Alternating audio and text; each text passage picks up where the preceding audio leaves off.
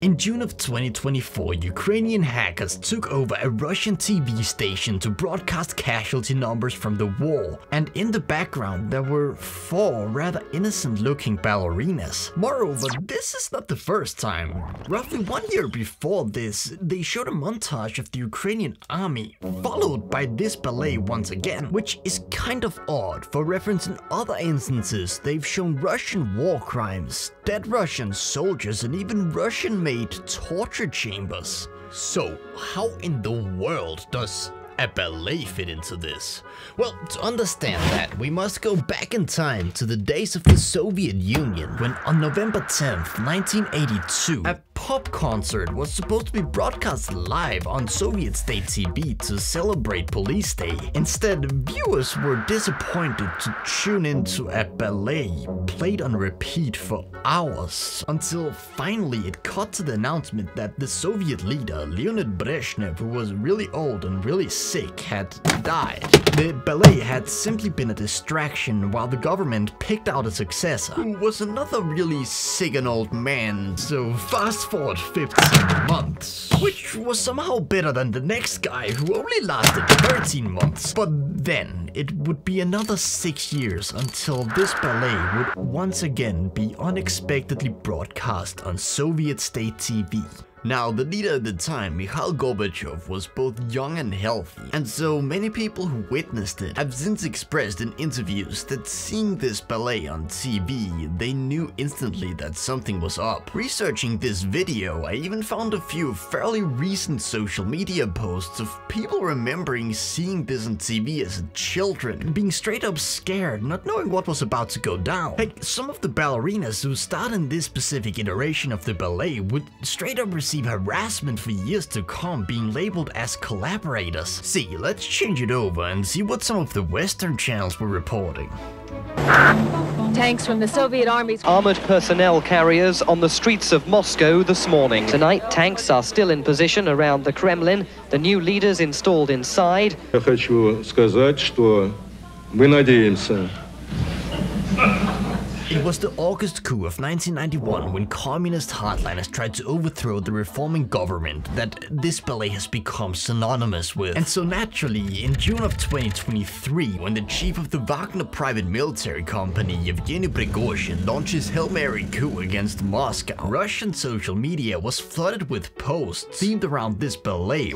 And heck, even on Google Trends, it shows that searches skyrocketed in Russia for this ballet, which I should probably mention is called Swan Lake and is in itself immensely popular. One version here on YouTube even sitting at over 55 million views. And interestingly, one of the top comments on that video with over 10,000 likes is from around the time of this Prigozhin coup and reads, "What's up, boys? Did we all just get into the mood for some Russian ballet out of nowhere?" Okay, I'll admit it. So far this video has been very trivial. Everything I've said to this point has essentially just been fun facts that aren't really that meaningful in the grand scheme of things. However, this Swan Lake ballet is actually much more important than that. See, in an increasingly authoritarian Russia, where people are by now literally being arrested over private conversations, an increasingly popular method for venting your frustrations with the ruling regime has become to use these sort of common symbols as a form of coded protest statements, which is a role that this Swan Lake ballet not only fits incredibly well, but where it also has some pretty cool benefits on the side, with, for example, Swan Lake themed graffiti being found to last much longer than other more overt types of anti-war street art, as city janitors, who are typically speaking not the most knowledgeable people when it comes to political protest symbols, tend to just overlook these 4 seemingly innocent and irrelevant looking ballerinas.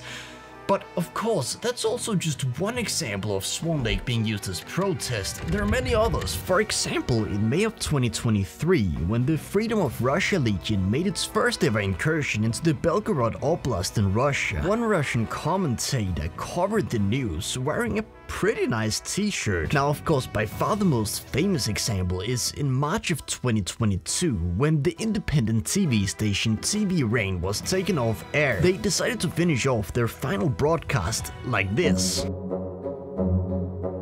Then of course there's also the Russian feminist punk rock band Pussy Riot, which in 2023 released Swan Lake, a song which, I must be honest, is awful. But that's besides the point. What matters is that it's a protest against the sheer amount of fascist nonsense currently being rammed down the throats of Russian school children, and also against the abduction of Ukrainian children. And of course, these are just a few examples of Swan Lake themed protests. There are countless others, many even dating back before the Ukraine war. However, by far my favorite Russian protest of all time has got to be this man who nailed his own scrotum to the cobblestone of Red Square. Which, of course, has nothing whatsoever to do with Swan Lake. I just thought it was cool. But on the topic of cool things, there's another thing that Swan Lake is connected to, which to me, as a true Gen Z Zoomer, is almost sacred. Memes. 4 adorable ballerinas locking their hands. What better way is there to mock your regime? Especially when they're a group of corrupt old degenerates who try to portray themselves as these macho defenders of traditional masculinity. This right here is the Russian musician Noise MS, who made by far the most impressive Swan Lake themed meme. An entire song in which just clowns on Count Vladimir's absurd regime, whilst the melody itself is a hip-hop rock adaptation of Swan Lake, with the cherry on top of course being, as you can see, the crowd dancing, holding hands like the 4 infamous ballerinas. Now of course what you're currently hearing in the background of this video is not that song, due to copyright reasons.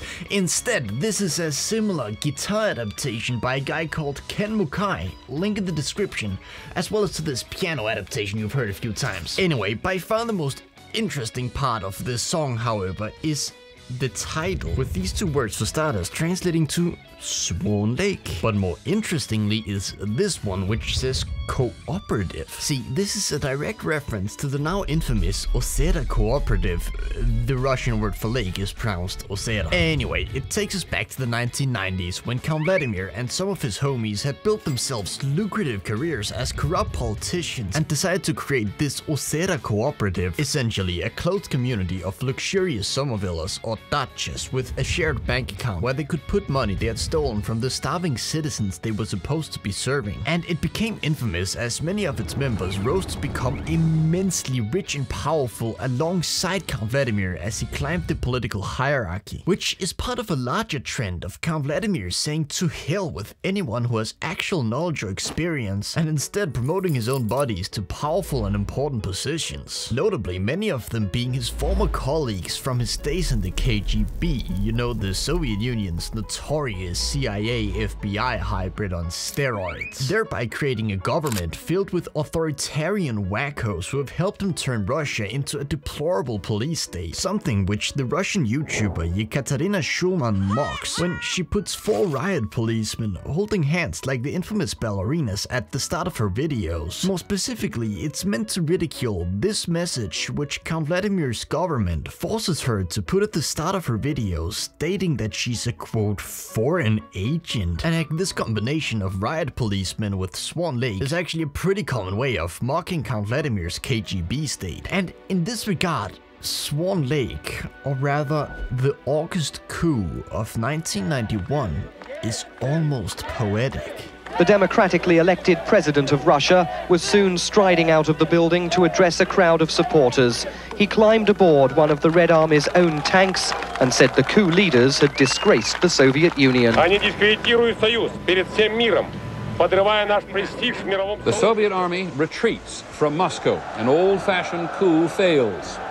With the area near the Kremlin empty of troops, people gathered for a victory rally outside KGB headquarters. Now, most of you probably know who Iron Mike Tyson is and think he's pretty tough, but compared to this guy, Iron Felix Jasinski, Iron Mike honestly seems like a scrawny little schoolboy. See, ethnically Polish, there's a pretty dark Polish joke that goes something like this. Question: who's the greatest Pole to ever live? Felix Jasinski.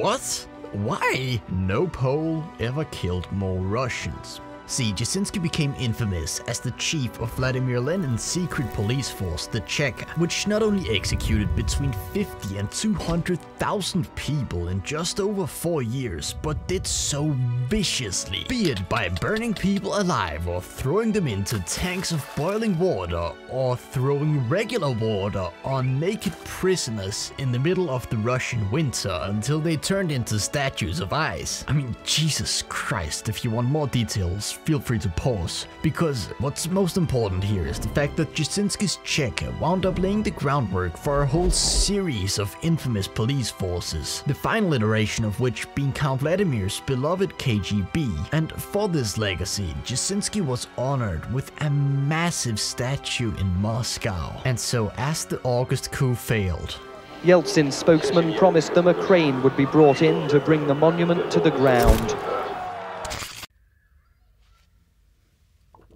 Now, it would of course be a pipe dream to imagine the Russian people in their current state rising up and overthrowing KGB Count Vladimir, as he still enjoys very wide support.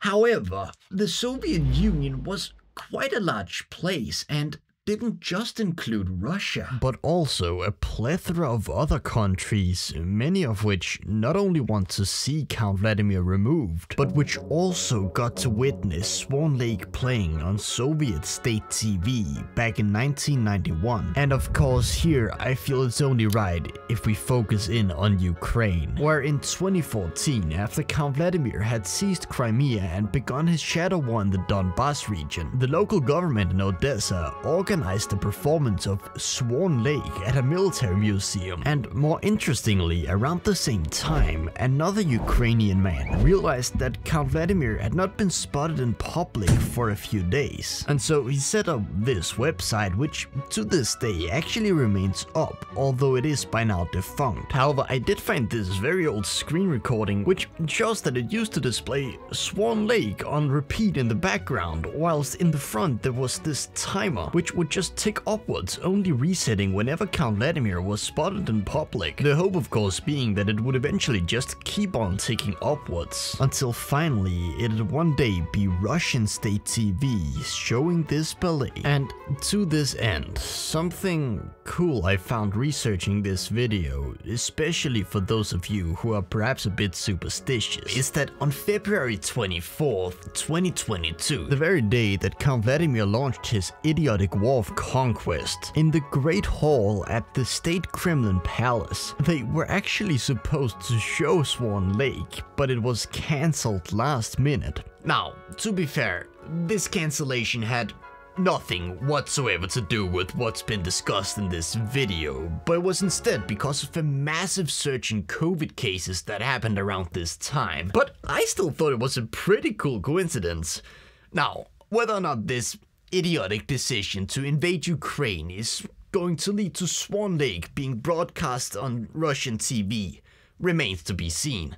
But what is certain is the fact that in 1999, on Count Vladimir's own orders, a sex tape was broadcast on Russian state TV for the entire nation to see. So perhaps you should click on this video and learn something about that.